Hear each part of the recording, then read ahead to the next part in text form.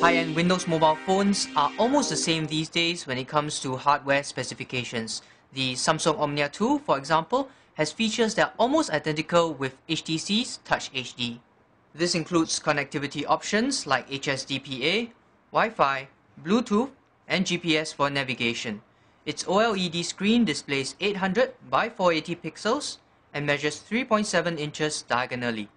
On its top is a 3.5mm audio port and a single micro USB connector for charging and syncing. What makes it different is the user interface.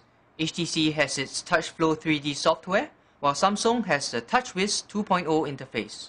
The home screen has been replaced with a widget interface. This can be customized to your liking by choosing from a list. Some, like the Google widget, are more useful than others.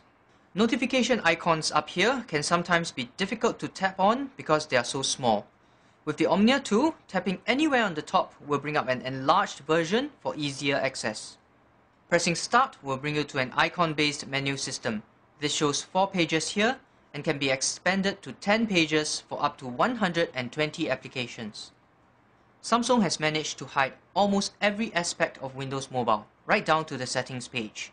Only some advanced settings like managing data connections will send you to the default Microsoft interface. One thing we really liked was the task switcher. This appears when you press and hold the menu button. It shows you what apps are running in the background and lets you switch between them effortlessly.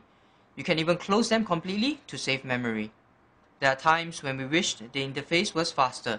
The lock screen, for example, takes some time to appear after you press the unlock key. But generally, TouchWiz 2.0 is reasonably responsive, and it did make Windows Mobile 6.1 more user-friendly. Finally, one of the best things about the Samsung Omnia 2 is its price tag of 898 Singapore dollars. It can be had for even less with some operator subsidies.